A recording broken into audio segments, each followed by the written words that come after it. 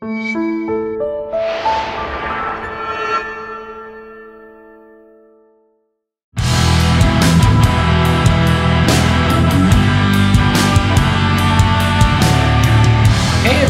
back to Bat Chat. Now, Captain Logan's not here, so we're not going to be doing a commentary for any of the animated series episodes or commentaries for any of the other things in the whole Batman media franchise. Instead, since he's on break, I decided I wanted to keep this show running, and we're going to use the title of Bat Chat pretty loosely. Instead of just talking about what we set out to talk about, which is the animated series, I'm going to decide to talk about something in Batman in general, and so I will have a chat with my camera about it, and then you can chat about it in the comments, and then I can chat with you in the comments, and it'll be a chat about Batman. It'll be great. So today we're talking about kind of something, a little bit something specific, something that I don't think was a problem before the 90s, really. Maybe more so from the 2000s, but I think the 90s is where it really became an issue. Mostly after Batman 1989. We're going to be talking about the I'm Batman problem. Now, this is something that got sparked in my mind when I was on a phone call with Eric, and we were talking about a story called The Doom That Came to Gotham, which is basically a Hellboy-esque Batman story. It's really just Batman meets Lovecraft.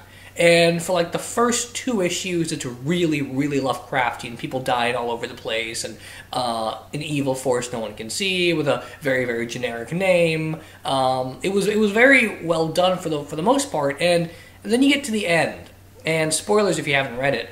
But you get to the end, and Batman's able to stop the monster, the thing that's coming, is how the book puts it, with magic arrows. And well, the book is fine. It's enjoyable for the most part. The issue we had, though, is in a Lovecraft story, that doesn't happen. In a Lovecraft story, someone doesn't beat the monster with a Deus Ex Machina. In a Lovecraft story, the person in the story either dies or is so very lucky to survive and wishes they were dead. And just because it's Batman, he had to have a way out. And now with Batman vs. Superman coming out, there's a whole bunch of argument as to how Batman can take everyone down, and ever since about 1989, ever since you got that moment with Michael Keaton holding up a thug and says, "I'm Batman," and in the comics where Batman's able to recover from a back break, and well, a little bit after the back break, after he gets his 89 inspired costume, it starts to become this thing where Batman goes from the opposite extreme of being an urban legend to being super, super exaggerated, which I think is kind of interesting. We start off Batman's history with the idea that not everyone believes he exists, that he's just kind of a thing in the shadows, no one really knows how to put a pulse on him, and then you get to the 90s forward, and it becomes this thing where everyone knows Batman's around, and they over-exaggerate everything he can do, to the point where even the writers get caught up in it, and Batman can actually do all the exaggerations that people thought he could do. It gets kind of crazy in that way, and so you're able to solve any issue in a Batman story after the 90s with a simple excuse of, I'm Batman. When Dark Knight Rises came out, and people were poking holes in the story of how Bruce was able to do certain things, fans of the movie, resorted to the excuse of, well, he's Batman. And when you think about Batman vs. Superman in a fight, and you look at the Batman field, about 50% of those guys, I mean, I'm always on the Batman side. I love Batman. He's my favorite comic book character. He's my favorite character, period. But you look at the Batman side of that debate, and you look at Batman versus Superman, and for Superman, they'll say, well, he's got this power, and that power, and this power, and that power. And the Batman guys, for the most part, will say, yeah, but he's Batman. And we just kind of stop the conversation there, you know? And I don't understand where this came from, really. I mean, I guess I kind of do. I just don't understand how it stuck for as long as it did. In the first episode of The Batman, for that series, there's a scene with Rupert Thorne where he jumps out of a window and starts running away, and Batman, out of nowhere, is able to catch him, throw him on another rooftop, and Thorne's like, how'd you do that? And Batman's like, I'm the Batman. And that's the only explanation you get, and you're supposed to open it as like, oh, look how badass Batman is, look how cool he is, just jumping all over the place and catching people. But in my head, I'm just wondering, no, how did you do that? The animated series had quite a bit of this too, when you get later down the line of that show, where Batman's able to stop things because he's Batman. And I think we kind of lost the sight of the inspiration for that character.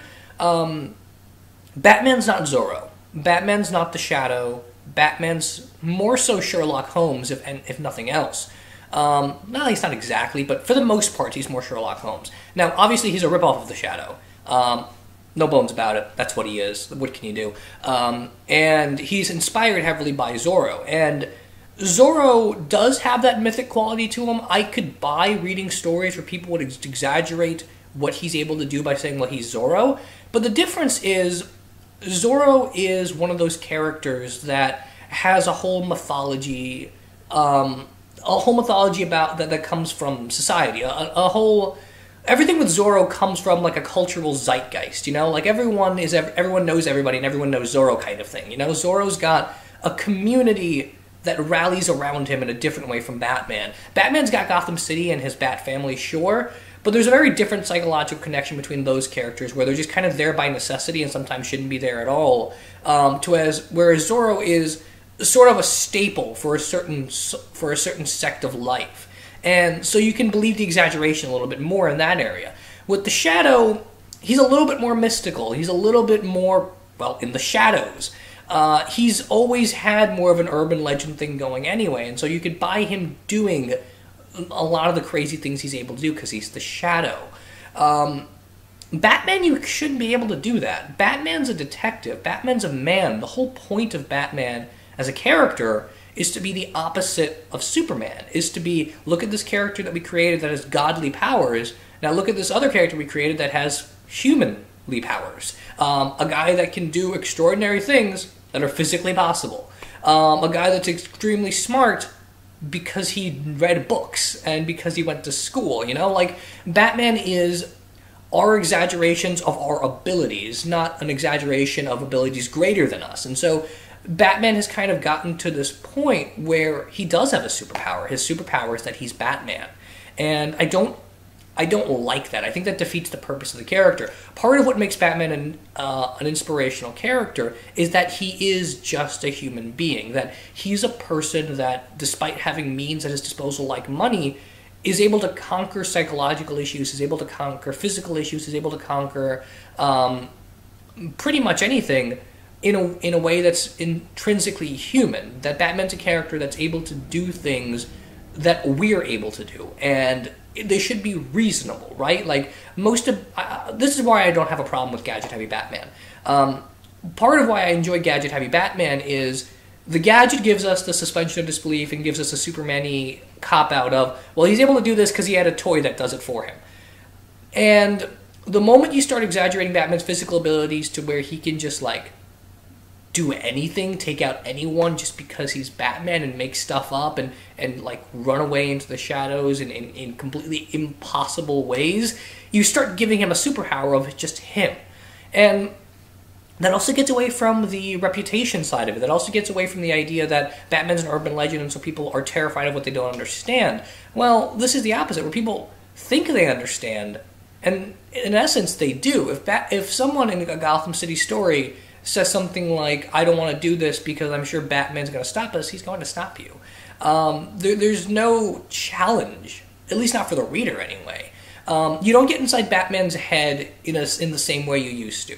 There used to be a point, especially around Nightfall, so I guess maybe this didn't start in the 90s, maybe it was a little bit later, but there's points in Nightfall where Batman talks about how physically difficult some of the things he's doing are. Part of why I like older comic writing for Batman, particularly 70s comics and then 30s and 40s comics, is because those older comics describe the action, right? Like, you see what's going on in the panel, and then the comic is still describing it to you, which is not great all the time. Sometimes it's irritating. A lot of times it's irritating. Kurt Busiek does it all the time. I can't stand it when he does that. But I like it with Batman because you're seeing feats that are incredible. And then in his mind, he's telling you how he's doing them. And that makes it work more. That makes the human connection stronger. And the moment you get Batman away from his humanity, he stops being the same type of character. When you're able to just pull out the excuse of, I'm Batman for anything, it stops being fun. It stops being interesting. It stops being an intellectual skill, I guess is the best way to put it. I say he's more like Sherlock Holmes than anything else, kind of, because Sherlock Holmes is wrong. There are lots of stories where Sherlock Holmes doesn't have any idea what's going on. There are multiple occasions, multiple stories where Sherlock opens with, well, let me tell you about a case I didn't solve, or let me tell you about something that stumped me. There are great moments in Sherlock Holmes stories where he really doesn't know, and things don't become clear until the very end when even you could put them together. And that was the beauty of a lot of Sherlock Holmes stories, is that you could put them together. It became an intellectual exercise because you could follow along with the observations. Sir Arthur Conan Doyle was a master of that. He was a master of giving you the right sorts of descriptions. He knew that everything was relevant. So if he's telling you about what the color of someone's shoes are, or how dirty their hands are, that's not to make you feel like you're more really there. It's to tell you that this is a clue. Think about why these shoe colors are the way they are, or why this guy's hand is dirty. It became so much more active. And Batman had that to a degree. Batman used to be able to do that. He used to be Sherlock Holmes. He used to be the kind of character that would set out on a mystery, potentially solve it. A lot of times it didn't go his way, which is why he ended up killing criminals in the Golden Age. Batman wasn't a person that was able to conquer everything. And so it became a double, it started to work in two ways. It started to work as, look at everything this man can do just because he's a human being, and look at everything he can't do because he's a human being. You know, we started exploring both avenues of that. And it's weird that this is inversely related to Superman, because as Batman slowly stepped away from this, Superman slowly stepped into it. I mean, you look at John Byrne's Superman stuff, and that's exactly what it became, right? Like, Superman became this guy with extraordinary powers that we had to dumb down to a little bit, to at least a little bit of a degree when you got Man of Steel, the comic. And it became more about Clark Kent. It became about, look at all these things this guy can do because he's an alien. Now look at how he thinks about them and handles them and how he has to live his life because mentally he's a human being. There's so many moments of bumbling Clark Kent, shy Clark Kent, confident Clark Kent that tell you about the range of human experience and human triumph and human failings. And we get so much more of that. Look at Superman Earth 1. Look at All-Star Superman. There's so many more human moments with that character where he can't do something because he's Superman, as opposed to look at everything this guy can do because he's Batman. And I don't know, it's been bugging me for a while now. It makes it difficult to read Batman comics. Because now we're just kind of writing stoic, right all the time, animated series Batman, and I'm not enjoying it. Batman the Animated Series is great. You know, it's a seminal work of animation. It's every episode's like a movie, production-wise at least. A lot of the voice acting is really good, but there are a lot of bad episodes to that show. There were a lot of bad episodes, particularly in Season 1, definitely in Season 3. Season 2 is probably the best of that show. New Adventures is good, but it became sort of a different thing at that point, and as you look at the whole DC animated universe as a whole, there's a progress from grim, gritty Batman Dark Knight Detective to Batman I Can Do Anything. Now, obviously a counter, at least if you're arguing with me about this, would be, well, you like Grant Morrison. He's the guy that literally turned Batman into a god. And I'd be like, yeah, fair enough. But, see, that's the thing. Grant Morrison was talking about this. Grant Morrison was using the Bat God to address this. That book, that whole run, was about the fact that Batman became a corporate entity. Batman became this thing that you have to keep perpetually going and perpetually winning because it makes DC Comics money. It became about trying to make Bruce Wayne into a human being again by exaggerating and discussing what DC Comics had commercially turned him into. And the ending of that run is extremely sad, where Bruce says that I tried to do something, I tried to break the mold, and I just couldn't, because it's DC Comics, it's Warner Brothers, it's a media juggernaut, there's only so much he could do as a writer to get us there. And so yeah, he is a Bat God, but it's telling you why that's a problem, and what it's supposed to mean. Batman as a god should be inspirational to the reader, not something that solves all of his problems in the books, because it still didn't, right? Like, Batman became a Bat God by the end of Return of Bruce Wayne, But then after that, he's just Batman. He's globetrotting with lots of money, but he's just Batman. And that's the thing, right? Like, that's the distinction is I'm Batman versus he's Batman. The sort of tonal difference between the confident I can do whatever because I'm Batman and the he can do what he can because he's Batman, and he can do what he can because he's Aquaman, and he can do what he can because he's Robin. You know, there has to be limits. These characters can't become all powerful. Semi-recently, I think of just a few weeks ago now, actually, Umberto Eco died. An incredible novelist, an incredible aesthetic philosopher, absolutely genius thinker, one of the guys I really, really wish I could have met before he died, up there with Grant Morrison and Joss Whedon. Brilliant, brilliant man. Wrote a paper on the mythology of Superman. And in his essay, the crux of it was, look at how Superman represents the evolution of classic mythological heroes.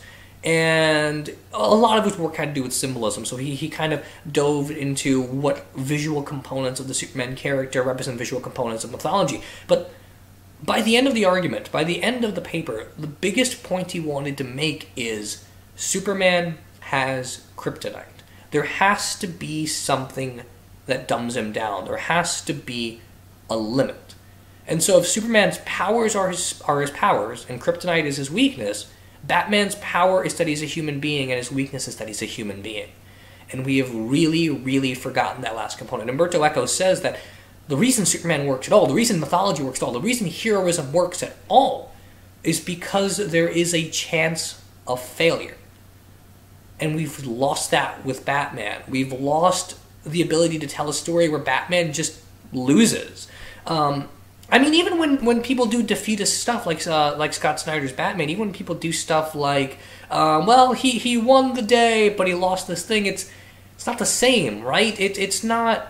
Okay, so he saved Gotham City from total annihilation, but he lost his Bat family. It's not really that big of a loss. He's bad at interpersonal relationships. He still saved the world in completely implausible ways. It's just the nature of that character now, where he can do impossible things in order to get things back to status quo. It doesn't matter if you throw in bad interpersonal relationships, because everyone can relate to that, but they can't relate to that to the degree Batman can. They can't be like, yeah, Batman broke up with his girlfriend. That's exactly like the time where I went out and started fighting crime in the middle of the night with lots of money and lost my girlfriend because I was trying to beat up the Joker. Totally works as a metaphor. It doesn't, right? It's ridiculous. Superman's got that, though. Superman is... I know it's weird that this is turning into a pro-Superman video because I'm the Batman guy, but Superman has that. Superman has the ability to have relationship problems with Lois Lane, not because of his superpowers, but because of the way he was raised, right? Like, Superman was raised in Kansas. He's a farm kid. Lois is an army brat. She grew up in the city. They have got a human connection with each other, that they are opposites, and sometimes those opposites make great sparks, and sometimes they cause them to fight. Lois has lots of issues with the way Clark is able to just see everyone as inherently good, and Lois and Clark can't understand why Lois doesn't. Batman doesn't have that. Batman's relationship problems begin and end with, well, I can't be in a relationship and be Batman. I can't be a father and be Batman. I can't reasonably live and go to sleep at a sound hour because I'm Batman. I work a lot. I mean, I'm sure you people know this. I work a lot. I don't go 4 nights without sleeping and only eat a sandwich from my butler, right? Like that. That's not how I live. And I'm not saying Batman has to be exactly like reality. Of course not. It is a fiction. It has to be elevated to a degree. But the fiction has to stand for something. Batman is mythology. Superman is mythology. Comic books, superheroes are mythology. Mythology begins and ends with tragedy. It begins and ends with the understanding of the human experience. And regardless of how powerful Hercules was, it came down to what he couldn't do. It came down to the challenge. And the more you lose that with Batman, the less you make him interesting. I don't need a story where Batman's down on his luck, doesn't have any money, is living in an apartment, and has relationship issues. I don't need that. I need Batman to deal with things in a way that a normal human being would deal with them, at least to a degree, right? I'm not saying Batman has to suddenly stop being the smartest man on the planet. I'm saying there has to start being stories where Batman is wrong. There has to start being a story where Batman can't do something because he's human. That's why Batman Venom works. That's why Nightfall works. That's why those are some of my favorite Batman stories. That's why Batman Shaman works, because it captures the essence of the things we can't understand and the scope of things we can't understand as human beings. It becomes about limitation. You can't just have a perfect metaphor that Batman's able to will anything because he's a human being, because as human beings we can't will anything. There are certain things we just can't do. That's what makes this interesting. And I guess I'm just repeating myself at that point, but that sort of becomes the essence of my issue, is just Batman can do anything because he's Batman. And when you do that, you set a very dangerous precedent. It's very weird, but they should be taking notes for Superman. I mean, I'm not reading a lot of modern stuff, but taking away Superman's powers, part of what Grant Morrison did with it, kind of making him live in the world and capitalizing on the things he can't do and the way he's relating to the world, is a good idea. You don't have to take away Batman's means. You don't have to make him poor. You don't have to make him lose his butler. You don't have to make him lose his Bat family. You don't have to make him lose his training. You just have to start making it so that I can understand how he's doing things, and he's allowed to fail. And that's really all I got to say on that issue. Let me know what you guys think in the comments. Do you think this has become an increasing problem? Where do you think the real start of it was? Do you think this is something that we can solve going forward? Because I just don't know. I just don't know if the public consciousness is weak enough to this idea. I feel like everyone has just sort of accepted it, and it's become a paradigm of Batman. And I don't know how long it's going to be before it goes away. And I'd be interested to see how you guys want to write Batman with that weakness idea in mind. I'll put a link in the description to that Umberto Eco essay I mentioned. He died recently. He's an absolutely genius thinker. Incredible man. Foucault's Pendulum, beautiful book. Name of the Rose, beautiful book.